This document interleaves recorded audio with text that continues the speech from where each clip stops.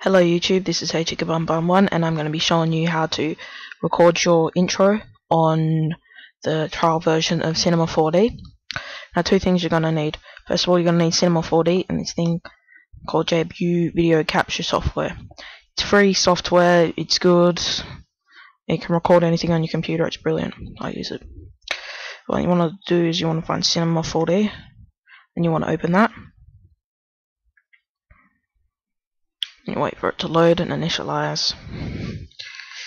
Just close that dialog, and then you want to open whatever thing you want. Like I've got my old Desert Eagle intro that I downloaded. You see, you got it there. I'm just gonna leave it blank. It may pop up like that. You just press Ctrl V or Ctrl B.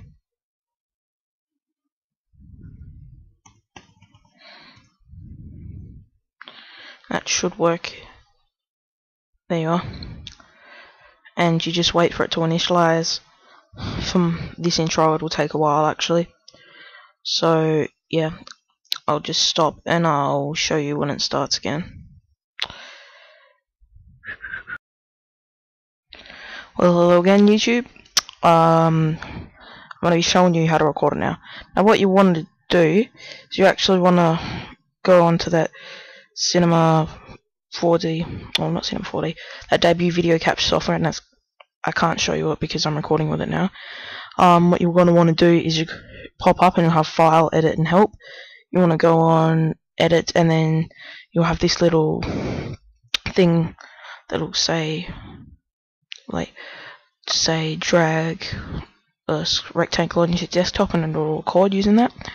Then you're going to do that, and once you've dragged it from here all the way to down there, then you're just going to hit play and it'll show you like that, and then you wait for the intro to finish and you stop it as soon as you can get to the end, or as soon as you can.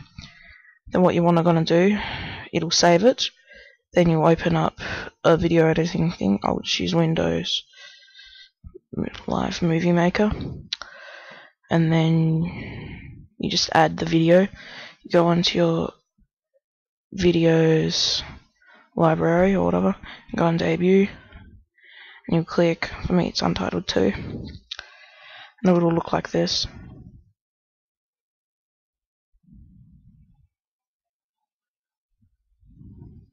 Yep, so what you want to do is you want to go to the start, and then you're going to start it, and well, that was bad.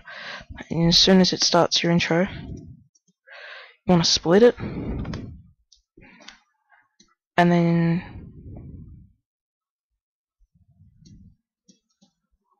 once that's done, split it again, just remove those two and save your video. Then you're done, you've got your intro. So yeah, that's just a short video on how to show, and I will see you later.